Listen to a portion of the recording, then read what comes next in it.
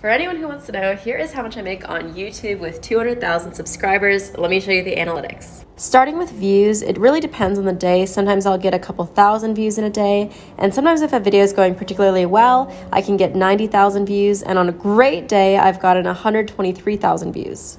Now, in terms of how much YouTube pays for that, you can see it's sometimes $300 or $400 a day, going up to $1,000 a day. And on that huge day, I made $1,500. Before I show you the grand total, in the last month I've only posted one video on YouTube, so it now is almost entirely passive income, $200 to $300 a day. That's the one video. It's kind of a flop.